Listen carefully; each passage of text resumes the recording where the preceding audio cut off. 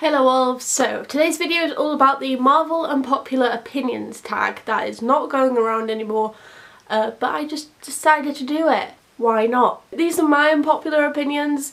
These are opinions that the general audience, I guess, wouldn't agree to, but I don't know, I know some people would agree. This is a kind of a flawed video from the start, but oh well.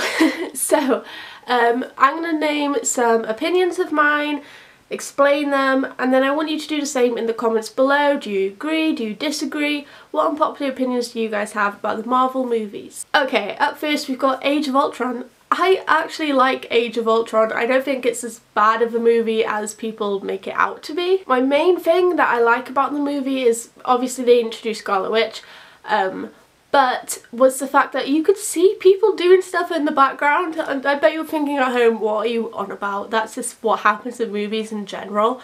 But I like that when we had a scene with, for example, I don't know, Tony, you could see Steve in the background just walking around the compound, and it just made it feel a bit more realistic in a world full of superheroes and gods, but it just made it feel more realistic.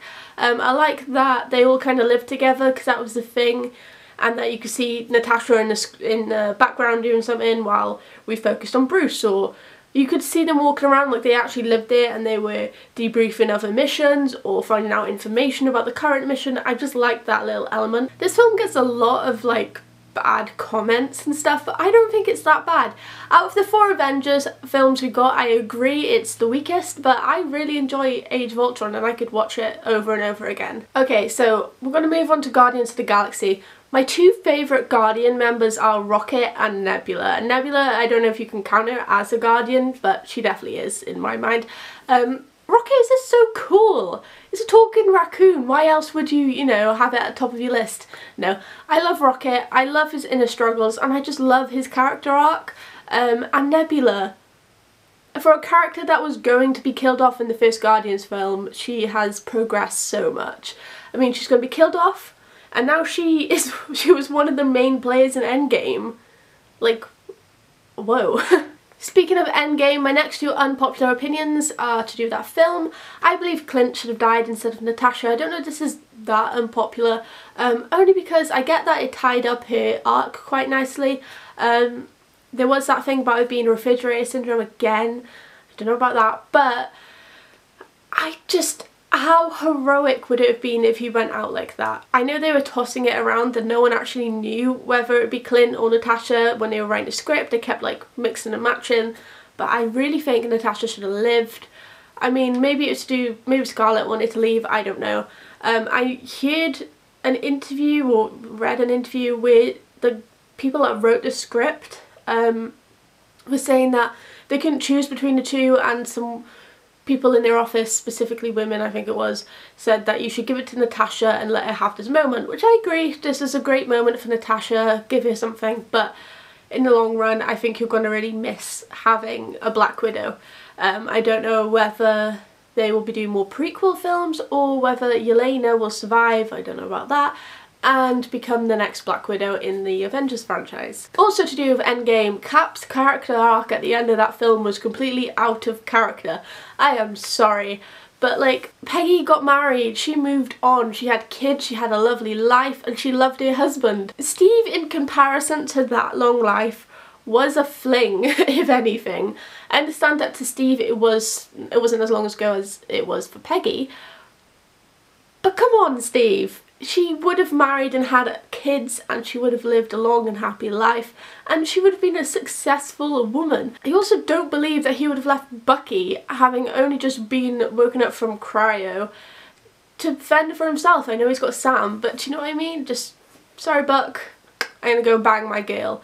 Like, what the hell, Steve? I think he was a lot more selfish in this film, and Steve's not normally that selfish. We have got instances where he may have, you know, done something for himself where maybe he could have done more for others, but that's just a normal human reaction, whereas this is a ginormous decision that I don't think Steve Rogers would have done. Speaking of Bucky, The Winter Soldier is one of the best Marvel films ever. Okay, this is one of the best. I'm not saying it's the best, so don't at me, but The Winter Soldier is such a good film. It's so different from the Cap before, and it just set the bar for a lot of the Marvel films, and I love it so much. I could watch that film over and over again, and it would I just love everything about that film. I think a lot of people, except my parents, when I showed them the film, knew that that would have been Bucky, and it was a nice little reveal, and it just such a good film. Okay, Darcy Lewis. Let's speak about Darcy Lewis for a second. I am excited and ecstatic that she's back in the MCU. You guys mightn't be. I love Darcy. She was one of the only comic reliefs we got for the first two Thor films, and I really love it. I'm glad she's back. She's coming back in WandaVision. I don't know how she's going to be put into that situation, but I am really glad she's back. I know that she gets on a lot of people's nerves, and I don't know why. She was basically us if we were in that situation. I'm sorry, if a god fell from the sky, would you not be super sarcastic and question everything? And take pictures and put it on Facebook? That's what people would do. But I am really excited for her to be back. Can't wait for this. I want to know what she's doing in WandaVision. Is she helping the FBI? Will she be in the next 4? I don't know. There's so many questions. And also, she's a legend. Okay? Let's just draw a line under Darcy. Romance in the MCU is very hit or miss. Tony and Pepper, yes. Peggy and Steve, when they were in the 40s, yes. Steve and Sharon, no. Jane and Thor, didn't really work for me. But it's very hit or miss. They tend to always give them a love interest, and that's why I was quite happy in Captain Marvel when she didn't really have one.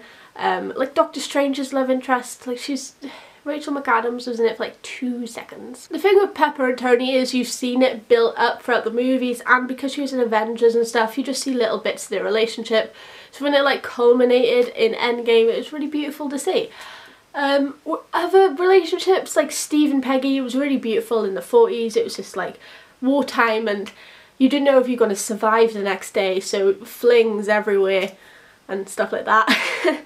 And him going back, I've already said about it, but that's just annoying to me. Jane and Thor, yes, I liked it, but yeah. I'm more excited that she's coming back in the next one though. What other relationships? I've already said Doctor Strange. Oh, Betty Ross, she's not even appeared in anything anymore. Her dad has, but she hasn't. I understand that it was weird how it was owned by 2 different studios, but surely she could be in a film, even if she's just like there. Oh, MJ, I actually quite like MJ and Peter in this universe. I love their little like shy kiss on the latest movie, which I can't remember for some reason what the name is. Far From Home. I love their little shy kiss on the bridge, and I think it's a good overall like arc for their characters, because they're still school age kids, you know. They're not going to be getting married anytime soon. They're just shy about it, and I really appreciate they didn't rush it. And that he had like a different love interest in the first film. It wasn't straight in with MJ. Okay, so the first Thor film was really boring. I'm pretty sure that's not an unpopular opinion, and I'm just going to leave it there. Both Tony and Steve were right in the Civil War debate. I kind of lean more towards Tony's side because I love angst. Like I do. If I read any books, like, I don't know if you can see my bookshelf, you probably can't. Most of it is angst, because I love reading angst and then reading the like resolution to it, and I love watching it too. So I was on Tony's side more because like Cap proper beat him up. Maybe they could have explained it a bit better to Tony about his parents and about how the brain washing by Hydra works, but then I also get Captain America's side because that's his best friend who didn't mean to do any of this. So I'm on both sides of the war per se, but I do tip to Tony's side from time to time. And my last unpopular opinion is that Captain Marvel is not that bad, and Brie Larson is not a bad Captain Marvel. Now, I don't understand the hate for her, I honestly don't. I think Black Widow should have been made before Captain Marvel. I think Captain Marvel was kind of just pushed in there, and they gave her a really weird origin about her always being there but not actually helping, like where the fuck were you during all the wars that we've recently had. But I don't mind the movie, I enjoyed it. Goose is my favourite character, but I don't mind it. Captain Marvel is not my favourite character, and that's not because she plays her, it's just because it's not my favourite character in the comics either. But, you know, it's personal taste. I don't mind the film, I'm just not fussed on the character. And that's not because of Brie Larson, because I really like her in other things. I like her in Scott Pilgrim. Scott Pilgrim was my favourite film. I like her in other things, and I think she gets a lot of hate for this really unnecessarily.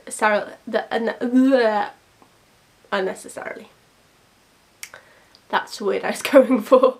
She does, and I think she gave it her all, and she's been training, and it's just sad to see because she was so upbeat about it and so happy and excited for this role, and people kind of teared her down. And I'm not going to sit here and go, oh, it's men, it's just men. It's not just men, it's everyone. Because I was one of those people when it was first announced, because I was so mad Black Widow wasn't getting a movie. Like I said, I enjoyed the film.